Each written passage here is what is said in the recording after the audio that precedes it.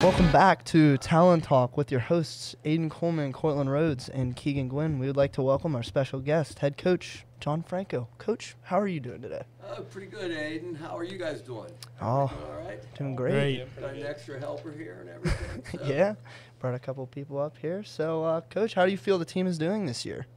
Well, you should know me well enough that I'm not going to be satisfied with it, and I'm not at this point. I think we have a lot of room for improvement, but we thought at the beginning of the year that it would take us a while to get things to mesh, and that we had a lot of inexperience, very few seniors coming back.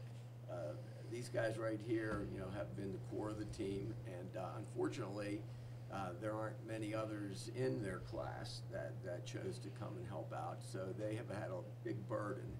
But we feel that we're getting better every week, and we really think that by the end of the year, we are going to be at our best. And hopefully that is the track we're on right now. Yeah, definitely. And a big, obvious one, COVID. Like, how's that affected the team this year, and how are you, going about all that stuff? I got to be careful what I say here. But the guys kind of know it's actually been a bigger problem this year than last year. Really? Last year, whatever the reason, the fact that maybe the rules were different, and the fact that half the kids weren't in school with everybody else, that it made for a different environment. And we have had more kids out this year, not really being sick. We really haven't had much sickness, but we have had a lot of people out because of contact tracing. And unfortunately, in a sport like football, where so many people have to play, you can't just have 5 or 6 kids healthy, then you're okay. I mean, it really affects the rotations. It affects how much you play, and it makes it very difficult. And we have had a very difficult COVID situation this year, much worse than last year.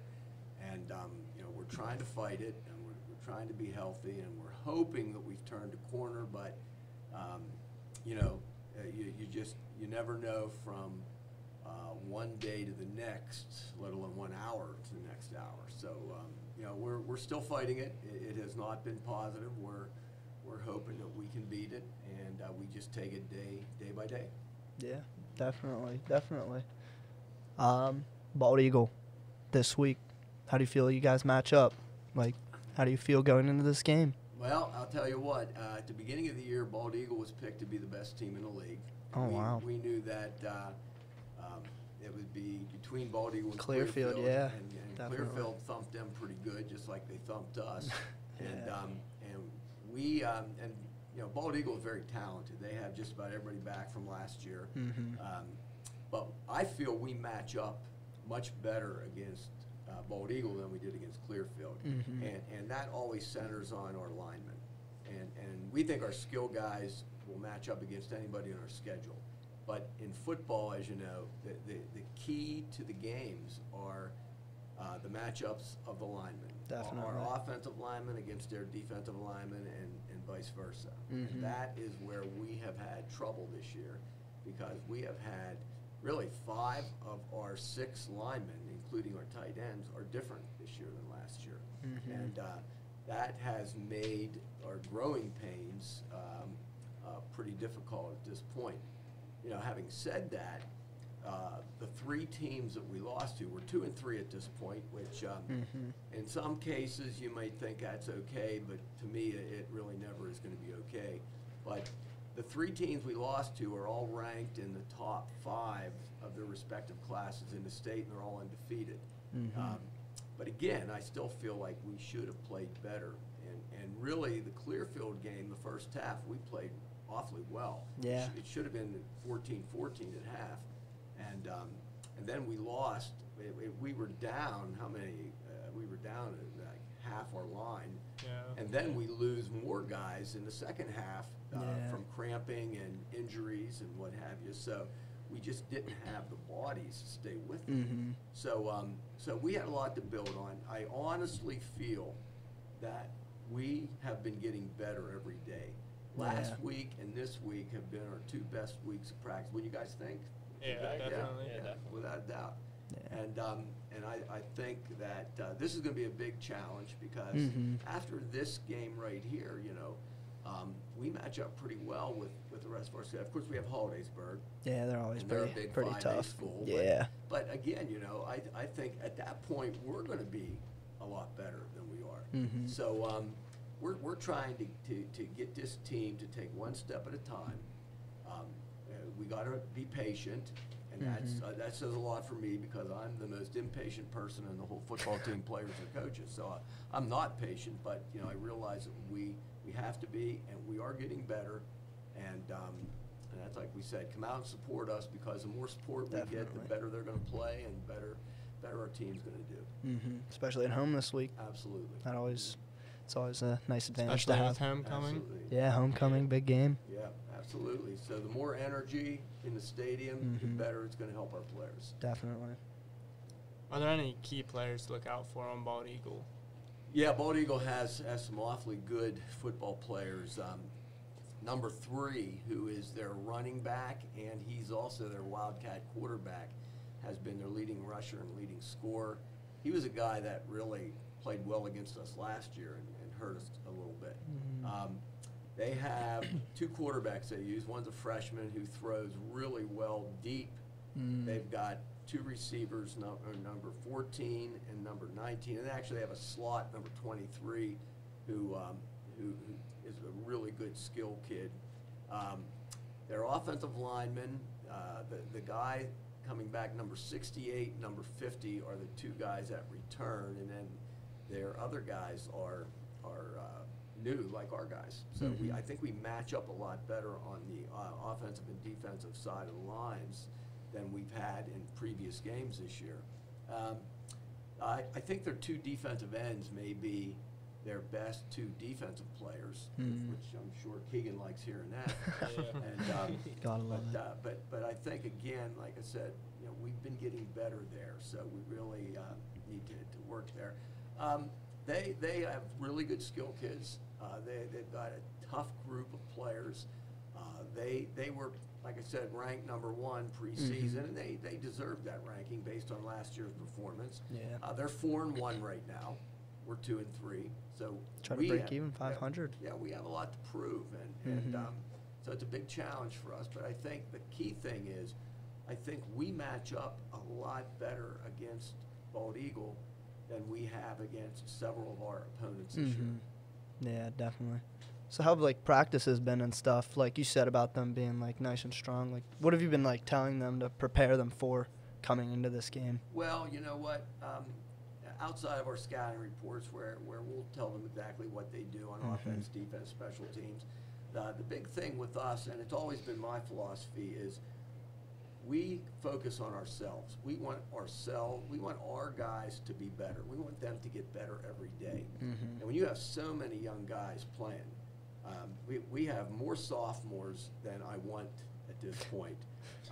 And I don't say that in a derogatory fashion. It's like they're forced to play because we have so few seniors that it makes it difficult on them. But they're really coming through and playing well. We have a ton of juniors playing, and they're getting better every day. So our young guys are getting better. We have a core group of seniors, along with Court and Keegan and Corey Beck, and who am I leaving out, guys? Jake Johnson. Jake Johnson. Trent. You know, Trent's been a big surprise Frazzle. this year.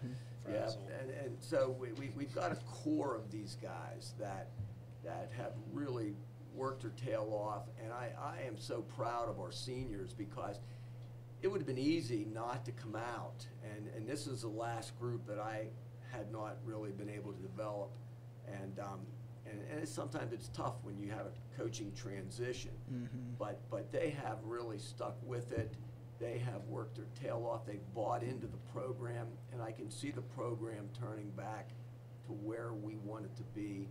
I can see the culture turning back to where it was before. Yeah. And a lot of that, in fact, most of it has to do with these guys like Cortland and Keegan. Definitely. And Corey and the guy, just to get us back to where, Tyrone is a well-respected, tough football team again. So we're on that track. We still have a long way to go. This will be a big game to really see just really how far we've come. And so I'm really anxious and excited about it, and I just hope that the energy of our players, will reflect that. Yeah, definitely. So what can you foresee in the future of the program, this year, next year, the year after?